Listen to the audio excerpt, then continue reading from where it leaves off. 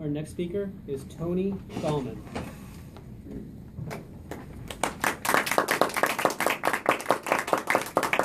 Tony's speech title is An Introvert and a Ham Sandwich. An Introvert and a Ham Sandwich. Tony Dahlman.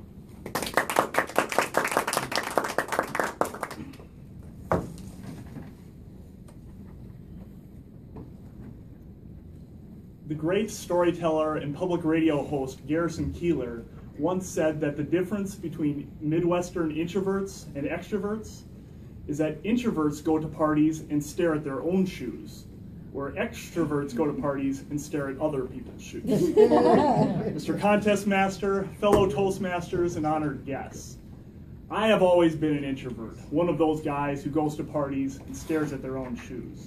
And one of the symptoms of my introvertness is that I develop these crushes on girls, and then I proceed to do absolutely nothing about it. This was definitely the case when I got my first job out of college at a federal statistical agency in Sioux Falls, South Dakota.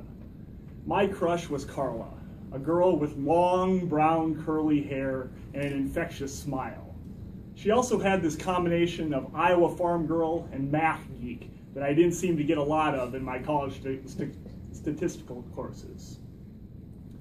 But I knew it wasn't a good idea to try and date your coworkers. Something about not getting your honey where you get your money.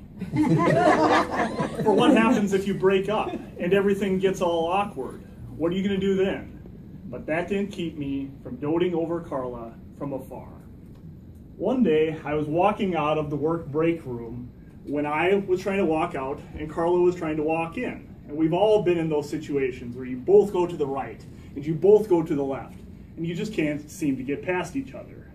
Well, I'm a lot bigger than Carla. Well, let's face it, I'm a lot bigger than everyone. So I decided to make a joke that I was just going to run her over. And that's when I said, one of these days, I'm going to take you out. She replied, in your dreams. And that's when I realized that she did not take this as a mildly amusing threat of violence, but as a pickup line. And the only thing worse than a joke not landing is being turned down for a date that you didn't actually ask someone. And that is when I decided that I was not going to pursue Carla anymore. But we were able to remain friends as co-workers.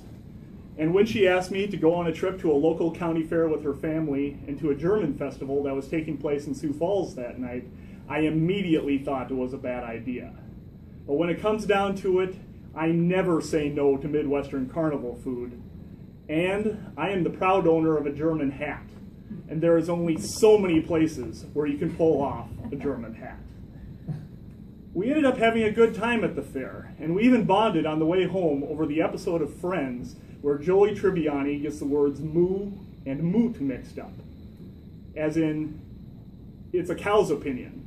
It doesn't matter. It's moot. My mind started racing. Was my strategy of just letting a relationship develop on its own actually working? And I started developing my plan of how I was going to win Carla over with my mad polka skills. But when we got to the German festival, everything started to go south. When I tried to strike up a conversation with Carla, she kept on pushing me towards her friend Mindy. And when Roll Out the Barrel came out and I was going to polka with Carla, I ended up polkaing with Mindy instead. It didn't take me very long to figure out that Carla was attempting to set me up with one of her friends. I just wasn't feeling it with my second choice dance partner that evening, so I decided I was going to take my German hat and go home, because the whole night was moo. I wasn't expecting a whole lot when I was invited to a co-worker's wedding a few months later. This was Travis's second wedding of 3, and the whole event was taking place in a conference room in Sioux Falls, South Dakota.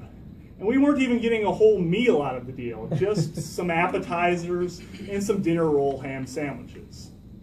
Pretty soon the small talk between the co-workers died down, and I decided that I was going to make some entertainment of my own. Each of the tables in the reception hall had one of these disposable cameras, Now, I think there's not too many young people in the room that know that disposable cameras are what we use before our cell phones could immediately load pictures to social media. But I took the disposable camera off the table, took one of the dinner roll ham sandwiches, and took a picture. I started taking pictures of ham sandwiches with all of my coworkers. Now, I'm telling you, you have not lived until you walk up to your boss, give him a ham sandwich, say, it's your turn, take a picture, and walk away. I ended up taking a picture of the ham sandwich on the dance floor, took a picture of the ham sandwich in a plant. I took a picture of the ham sandwich with the shirtless ring bearer on the dance floor.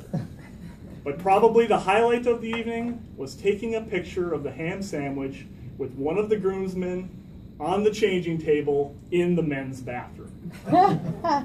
I was so enamored with my ham sandwich entertainment that I did not realize that Carla was dropping hints on me. She kept on talking about how we should go out to the dance floor. Eventually, I got the hint, and I waited for the DJ to start playing the appropriate slow-moving power ballad, and I asked Carla to dance. I never would have thought that evening that I would be dancing with the girl of my dreams. Now, I'm under no illusion that this ham sandwich got me a dance with Carla that night. But I'm also under no illusion that my plan of staring at my own shoes at parties and waiting for a relationship to develop on its own was a good idea either. But I do know that if it wouldn't have been for that night, I wouldn't have asked Carla on a date a couple weeks later. If it wouldn't have been for that night, I wouldn't have asked Carla to marry me a couple years after that. And if it wouldn't have been for that night, I wouldn't be standing here telling stories about walking down the hallway, going to county fairs, or going to my friends' weddings with my wife of 4 years. That night was definitely not moo. Not bad for an introvert and a ham sandwich. Mr. Thomas.